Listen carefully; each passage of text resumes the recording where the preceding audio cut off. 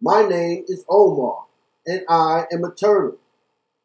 You think that I would be on a beach, or a pond, or a lake, or a river.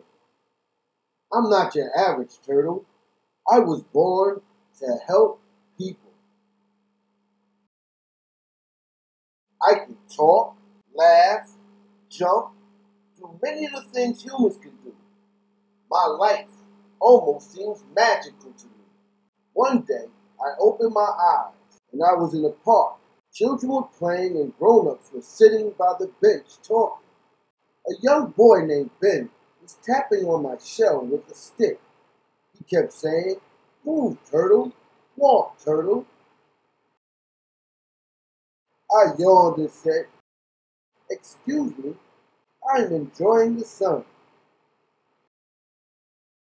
Ben's eyes grew wide as he dropped the stick. "You can talk," he said in disbelief. I smiled and said, "Of course I do." Turtles don't talk," he stuttered. "I talk, and I also like the sun rays. So go, play with the other children," I replied. "What is your name, Mr. Turtle?" he said. "My name is Omar," I said.